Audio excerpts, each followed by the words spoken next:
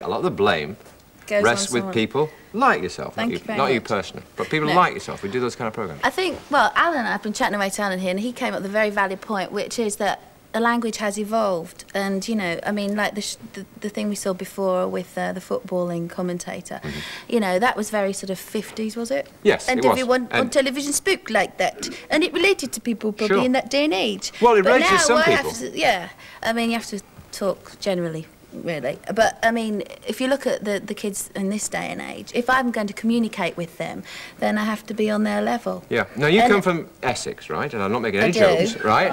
But no, you had to tell them. I think where you come from is important in this discussion. You come from Essex. You've modified your accent to appear on television. So again, I see a contradiction in what you're saying. You're saying I've got to communicate with young people. But also, I moved from Essex and I went to Manchester about 10 years ago, so it was a lot to do with that as well. So you're confused. But yeah, I am basically. But the thing is, if I do all sorts of different children's programmes. I do factual programmes to different age groups. Now, if I do a factual programme, I know it's going out to 8 to 12-year-olds.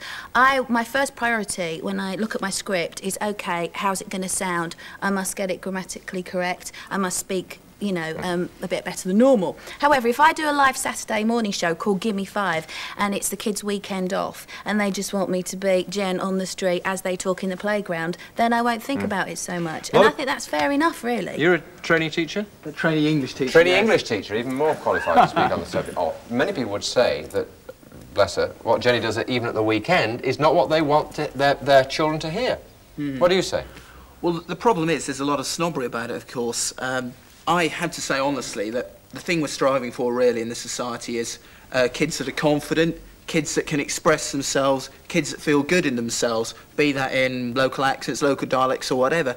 I mean, you think of all the things we were told when we were little, speak when you're spoken to, children should be seen and not heard. All the time kids are being told not to speak, not to feel good about themselves. And if you go into places, schools or whatever, and the teacher's saying to you, Nina Mishkos says no double negatives, they say, what? And they all go quiet and they're all nervous. You don't breed the confidence. So even school nowadays, teachers stand at the front, and even if they don't want to, they have to talk to the kids. Kids are talked to by adults, they talk down to. The kids have only got themselves to talk to. Is there a point? You've gone, sorry. Yeah, just one thing. I mean, it isn't just about language either. It's about communication. It's about just getting young people to express themselves. Whether they get their words all muddled up a little and they don't, you know, mind their P's and Q's, doesn't matter. The fact is they're expressing themselves and they're communicating, and that's the positive thing.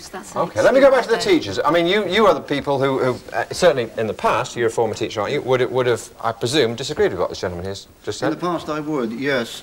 But we've heard two words used a lot this morning. Kids is one. And what's being discussed here are more sort of the soaps and the dramas, where it is, you know, sort of like true to life. Well, yes, that's what they would argue, precisely. They would argue they're reflecting the society that the story's about. So it's a bit of a, you know, it's going round and round. Whose fault is it? I think it's more important that children know the difference and are able to identify the two different Of course they do, yeah. In the playground they speak differently. When they go to grannies, they speak really well. I do.